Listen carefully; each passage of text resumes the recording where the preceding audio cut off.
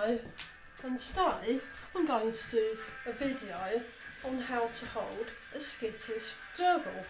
Now unfortunately all my gerbils are actually very tame, so I can just pick them up, but some of you might actually have a gerbil that's very frightened.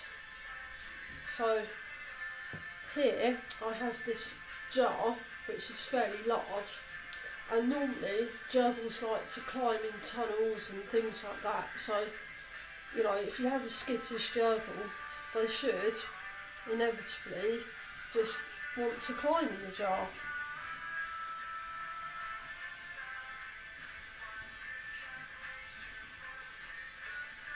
So you kind of sort of hold it there, and then you wait for them to obviously get in the jar.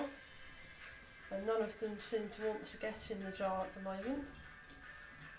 Come on.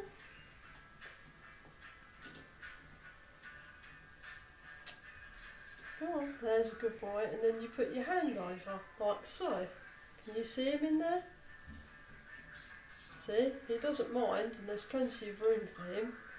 And then we just sort of let him out. Thank you for watching.